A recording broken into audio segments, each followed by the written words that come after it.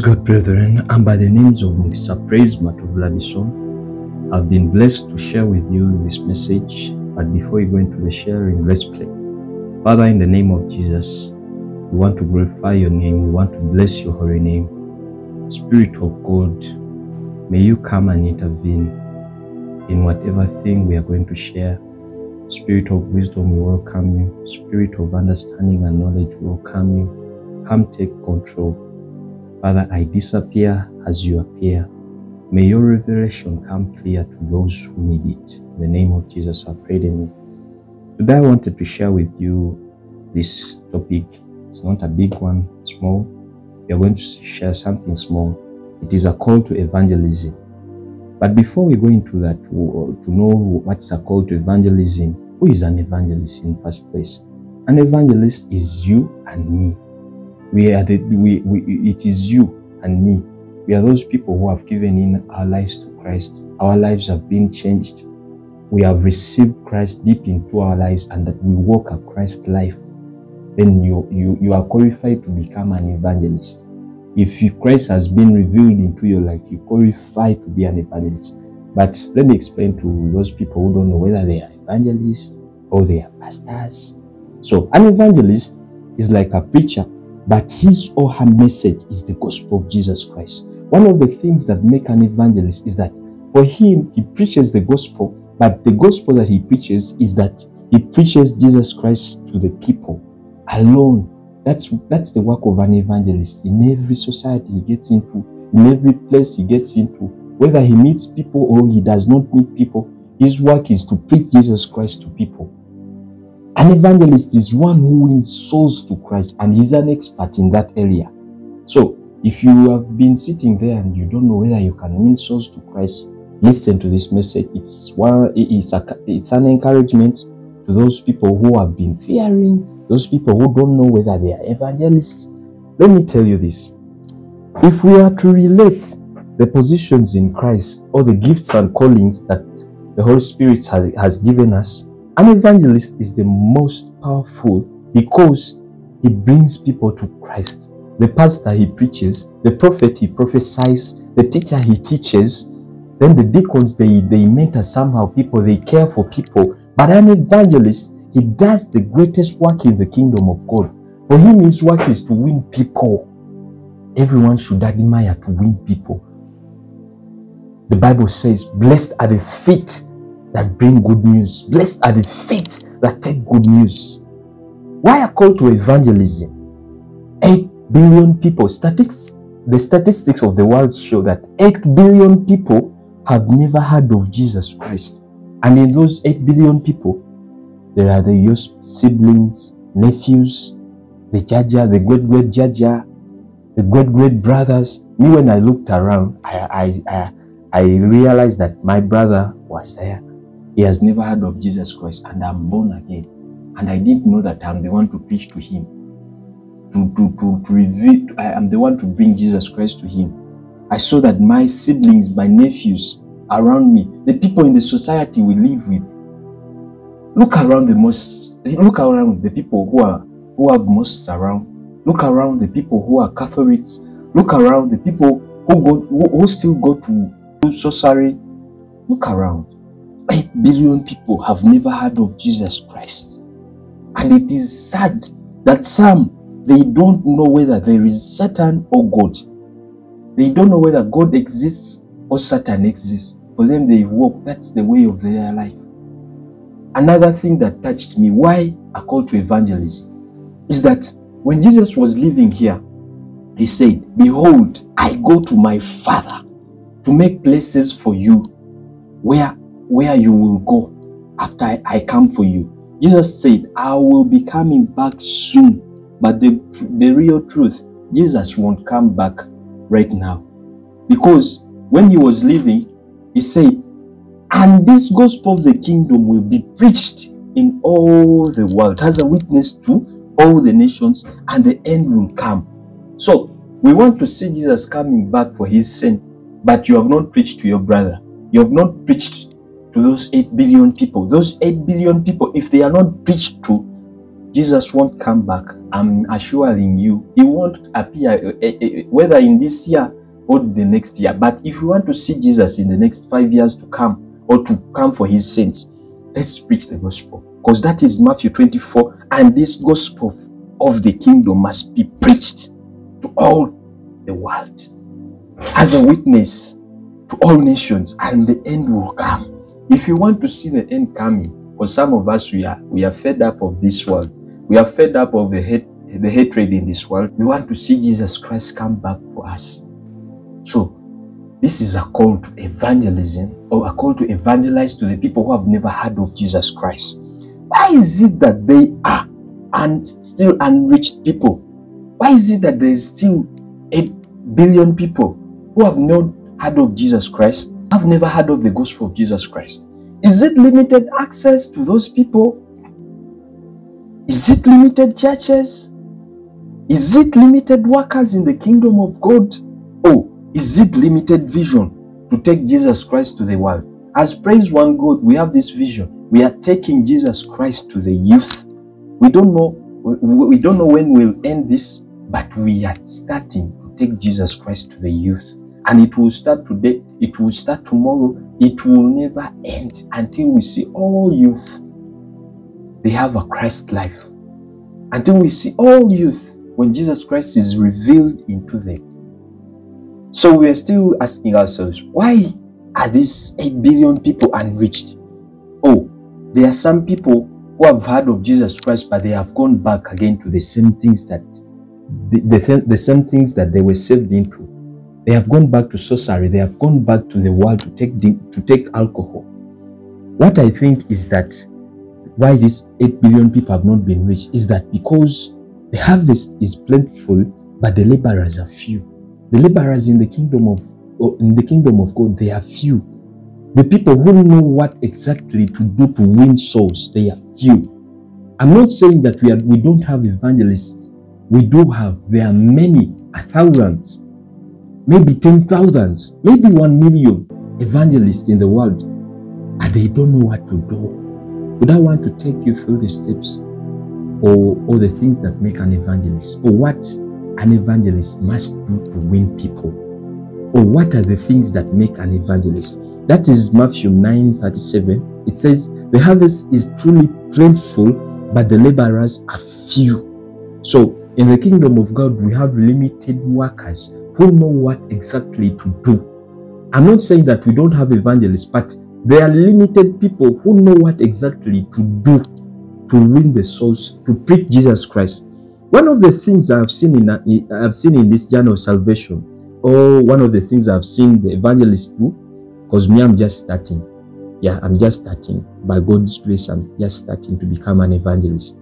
One of the things I've seen the evangelists do is that when they go, whether to street preaching or prison or door-to-door or hospital, they don't preach Jesus Christ in their messages.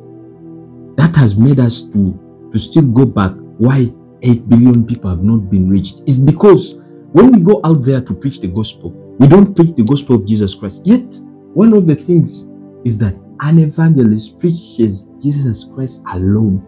Not because they don't know how to preach Jesus Christ. It's because some have been deceived. Some have been taken up by worldly things, by materialism. Some have been taken up to become the message to preach to the people.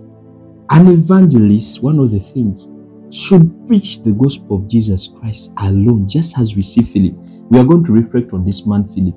Philip was a good one. He was an evangelist too. So when I say we'll reflect on Philip, in Acts 8:5, we see Philip. Then Philip went down to the city of Samaria and preached Christ to them. Philip had a lot to say. He had many gospels to preach. But one thing he desired is to preach Jesus Christ. The Bible says that when Philip went to the city of Samaria and found those people, and he saw those people, he preached Jesus Christ to them. Not knowing what will come out, not reflecting on any other gospel, he preached Jesus Christ. This is one thing that we have to do in our generation as the youth.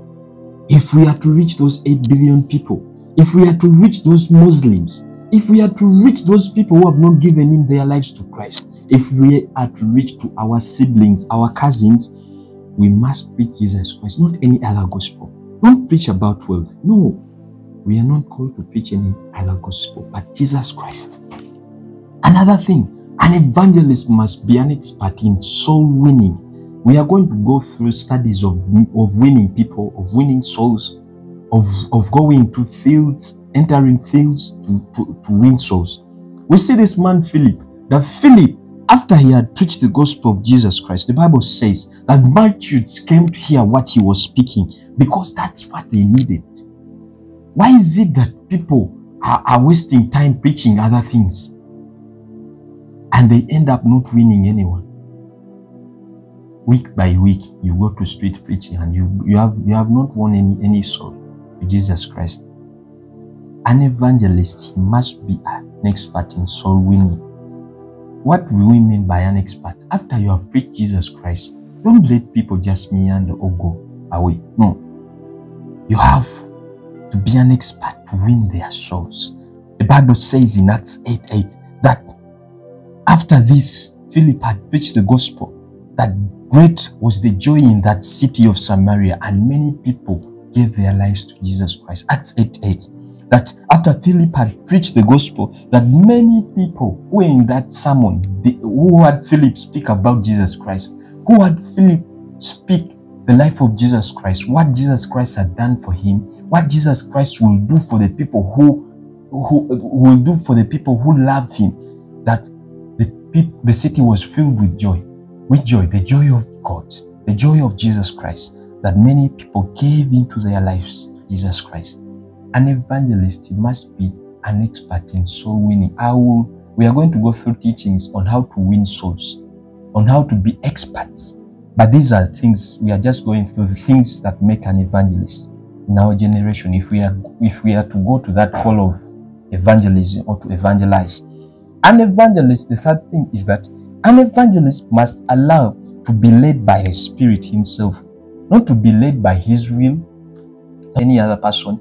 For the scripture says in Ephesians 5:15-16, so walk circumspectant, not as fools, but as wise, redeeming the time, for the days are evil. The part B is what I like, chapter 2. It says, therefore do not be unwise, but know what the will of the Lord is. So an evangelist, he walks by the will of God. He preaches the gospel by the will of God. We see Philip in Acts 26, that now the angel of the Lord spoke to Philip, saying, arise and go toward the south along the road which goes down from Jerusalem to Gaza. This was a desert place. Now Philip is leaving town to go to a desert place or a village place, to go down deep into the village. But now it has become a business. They are no longer led by the Spirit what to do, in which places they should go. No. But look at Philip. One we should follow. After he had preached the gospel in the town, the Bible says that an angel of the Lord spoke to him. There is one who is ready also. Go to the village and preach the gospel there. Philip did not hesitate that, God, now, why do you need me to go to the village? One of the things, if we are to be evangelists in our generations, if we are to do God's work, to evangelize to the people of God, we need to yield ourselves to the Holy Spirit. We need to be led by the Holy Spirit. Philip, he shows us that he heard to the Holy Spirit and he said, okay, if it is the will, who am I to refuse? He stopped to that desert place. Which many of us are to go to villages, leaving town to go to villages to preach there. Village life is not good. You start reasoning. But one of the things that make evangelists is that they allow to be led by the Spirit. If you are to be a good evangelist, you must allow to be led by the Spirit of God alone. Number 4 is that an evangelist must have thorough knowledge of the Word of God, just like Philip. Philip in Acts 8:30, the Bible says that Philip, when he had reached that man, or when he had reached to the place where he was going to preach, where the angel of the Lord has determined him to preach, that Philip, when he reached there, the Bible shows us that he had thoroughly knowledge of the Word of God. Let me give you some incidents that One man went to preach. As he was preaching, then someone rose up to question him and to reason him out about about the message he was preaching. So he could not defend the message he was preaching. And it is more so in our generation. When we get one scripture like this and we understand it better, or when we get one revelation like this, then we go out to preach the gospel. Yet we have to sit down and listen. What is it that God you want me to preach to these people? Philip had thorough knowledge of the word of God. In other words, he was Bible-centered. The word of God was in him. Whether you ask him of what scripture, of what verse, he will tell you and explain it to you better. We see, so Philip ran to him and had him reading the prophet. That he had what this guy was reading or reasoning out. Then he said, do you understand what you're reading? That shows us clearly that Philip had thorough knowledge of the word of God, which is not in our generation. Many of us, we are driven with our own knowledge. When we read one scripture, for God so loved the world that he gave his only begotten son, that whosoever believes in him shall not perish but have an everlasting life. Then we go to streets. Then you find someone who will tell you, who's God? And you cannot explain who's this God, because you don't have thorough knowledge of the word of God. If you are to be a good evangelist, if you are to follow Jesus Christ, if you are to win or to come to this call of evangelism, you must be good. You must have that thorough knowledge of the word of God by reading the Bible daily, by meditating on the word. I showed you how to meditate on 113 scriptures in 25 minutes, but you can do it more and you become a living Bible. Paul, he reached a time when he was a written epistle, when his life was a Bible, that people read him and they understand Christ. We must reach a level like that. Number 5 is that an evangelist must be quick in his teaching. Just like Philip, I told you we are going to reflect on this guy Philip, or this evangelist Philip. He was good in everything. Philip in Acts 8:34-35, when he reached that eunuch man and he asked him, do you understand what you're reading? So the eunuch man answered Philip and said, I don't know. But he asked him, of whom does the prophet? Okay, he asked him in that text where he was reading. What does this mean? What does it mean? So Philip, when he started to speak, because he was quick in his teaching, he knew that they had no time with this eunuch man, because he was traveling and Philip had another place to go. So they had no time. They had limited time. So what I can encourage you, as we are going to this call of evangelism, as we go out there to preach to those people, let's know that these people have no time. When they give us like 5 minutes, we must be quick in our preaching. That the Bible says, when Philip opened his mouth, beginning at the scripture, he preached Jesus Christ. He did not explain to him what he wanted more. He preached Jesus Christ. That at the opening of his mouth, when you go to the street preaching, at the opening of your mouth, we don't need to know your name, whether you are who or you are from which church. That you will bring at the end or at the conclusion. But start with Christ. We see Philip that at the beginning of his speaking, he preached Jesus Christ to him. Then the eunuch man understood the scripture better. We are more in preaching about ourselves. We are quick in preaching. We are quick in preaching about our churches, about our pastors. That's not our job. Let's preach Jesus Christ. Let's follow this evangelist Philip. He preached Jesus Christ. If we are to reach those 8 billion people who have not reached, who are unreached, we must be quick in our preaching, because these people have no time. Imagine when you go to someone's home and he gives you 5 minutes and you start to explain, I'm from so and so church, from so and so village. What will it profit him or her? You preach Jesus Christ in those 5 minutes. If she understands or if he understands, that is better. Number 6, an evangelist, he must lead people to Jesus Christ, not to prayer. Why are the 8 billion people still remaining? Is because many evangelists, when they are out there to preach Jesus Christ, after they have preached Jesus Christ to those people, now they show them the other part.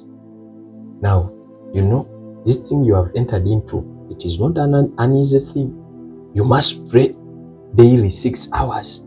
Now, you are showing this person, or you are showing this man or woman that he must pray, or he must be engaged into prayer for 6 hours in a day.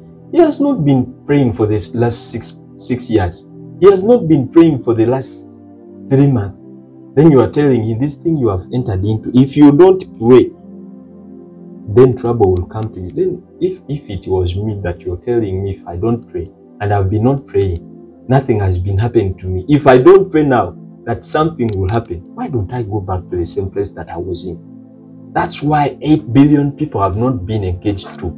Okay, there are some who have been engaged to, but after a while they have gone back because of the things the evangelists tell these people that you must fast. This person has been not fasting. The work of an evangelist is to show Jesus Christ to these people, not to preach fasting, not to preach prayer. No, you're not going. You don't need to go out there to preach prayer. You don't need to go out there to preach about fasting. That's the work of a teacher or a pastor.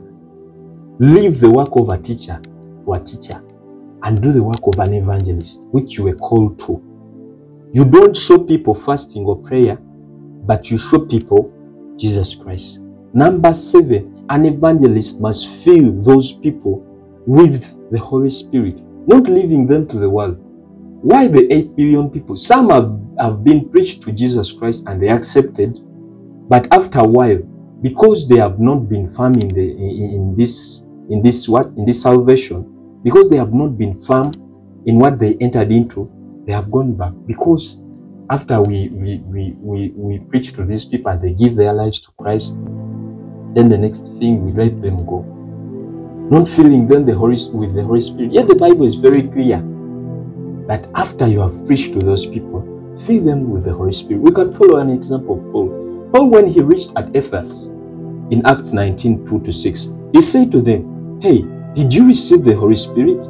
Or do you believe in the Holy Spirit?" They asked him, "Who is the Holy Spirit?" Okay, believing him, it wouldn't be a problem. But we have never even heard of the Holy Spirit. It is our first time, and they had been saved already. They have been preached Jesus Christ to already, but they have never heard of Jesus Christ, and they are walking a journey of salvation. One of the greatest pillars in salvation is that when one gets saved, to be firm in salvation, he must be filled with the Holy Spirit. We see that after Paul asking them, "Were you filled with the Holy Spirit?" They say no. Then he baptized them again with the Holy Spirit. After he had baptized them, the working of the Spirit started to work in these people. Some started to prophesy. Miracles were done in them. They started to speak in tongues. Now, just imagine, after you have preached to this person and you tell him, and now you're saved, you can go your way. After a week, you find him back to drunkenness. It is because you have not filled this person with the Holy Spirit. When the Holy Spirit comes into someone's life, he starts to bring convictions. He starts to refuse that person of some things. Now, you have given your lives to Jesus Christ. You should not take alcohol. You should not go back to adultery. You should not go back to this and this. As an evangelist, if we are to reach those unreached 8 billion people, after we have preached to them, let's fill them with the Holy Spirit. The Holy Spirit, He will strengthen them. He will make them firm in the word, firm in what they have entered into. An evangelist, another thing is, the 8th thing is that an evangelist, he baptizes these people, just like Philip. When Philip had finished preaching to the eunuch man, he asked, the eunuch man is the one even who asked Philip, "What hinders me to be baptized? Can we go and be baptized?" Let me give you a scenario. If you are in a place and there is some big waters surrounding you, or there is water where you can baptize that person, after immediately they have given in their lives to Christ, you baptize them with them. You baptize them with water. If not so that you are in a place where there is no water, then you can direct them to a church that is on a good foundation of Jesus Christ, that they may be baptized. Because baptism is a key in salvation. Okay, it's a key to to those new converts, that it will make that new convert firm in Jesus Christ. An evangelist, the ninth thing which I like is that an evangelist, he must operate in the gifts of working miracles. There are some people, let me assure you, I am assuring you have seen this. There are some people in this life, okay, maybe they are among the 8 billion people. They won't just believe this Jesus Christ we are taking to them unless they have seen miracles happen around. How will you preach that Jesus saves and heals and you cannot heal the people around you? There are some people who are hardened inside. Their hearts are hardened to that extent that they cannot believe Jesus Christ unless they see miracles happen around. If you're an evangelist, I would suggest that you go and cry to the Lord and tell him, Lord, before I go to this call of evangelism, please help me to work. Help me and you work miracles inside of me. That you may bring you miracles that they may be worked through me. Not I to work miracles, but your miracles be worked through me, that people may know you. Yes, an evangelist must operate in working of miracles. Because those 8 billion people, let me assume that it is 1 million people who won't believe unless they see a miracle. How will you prove to them that Jesus heals and saves when you cannot heal? Last but not least, an evangelist looks for a church that is firm to the new converts. An evangelist, let me assume that you have preached to 20 people and they have given their lives to Christ. Now that doesn't make you a pastor. Leave the work of a pastor to a pastor. An evangelist, he has not been called to make church, to build a church. An evangelist, after he had preached to these 20 people, he either takes them to a good church or he takes them to a church of a good foundation, that they may be established more, that they may know Christ more. An evangelist, your work, after you preach to these people, you have done all the steps that we have gone through. The 11th step is that you look for a good church for those people, that they may be taught more about Christ, that they may know Jesus Christ more. The last thing is that an evangelist uses the key of multiplication in leading others to lead others to Jesus Christ. We can reflect on this scripture in 2 Timothy 2:2. It says, "And the things that you have heard from me among many witnesses, commit this to faithful men, who will be able to teach others also." This was, he was an evangelist too. And he was saying, of the things that you have heard me do, of the things that you have heard me, of the things you have seen me do, commit to faithful men who will do to others. An evangelist must use a key of multiplication. If we are to reach to the 8 billion people, we don't need addition, we need multiplication.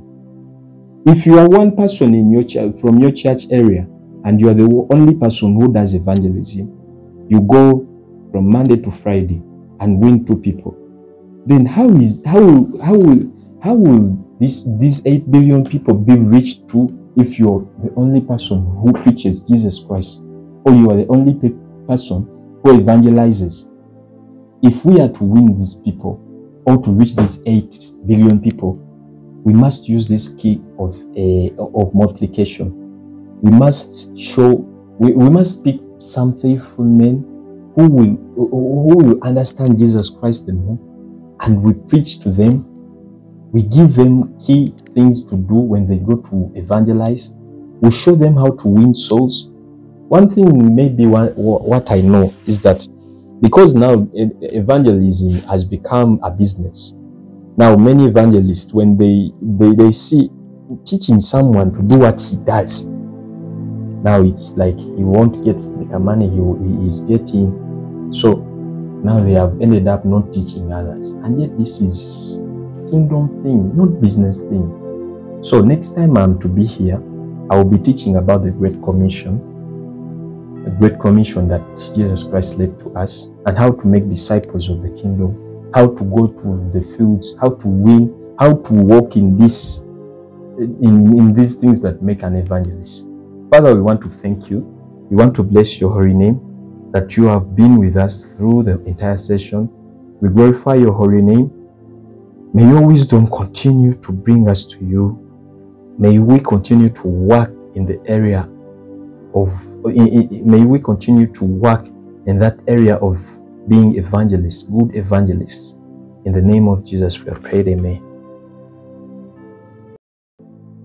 Blessed by this message you just listened to, and you wish to make Jesus your Lord and personal Savior, kindly repeat the prayer after me. Dear Heavenly Father, I believe in your Son Jesus Christ and that He died for my sins. He was raised from the dead for my justification. I therefore confess with my mouth that Jesus is the Lord of my life. I receive eternal life into my spirit. I am born again. Thank you, Father. In Jesus' name, amen.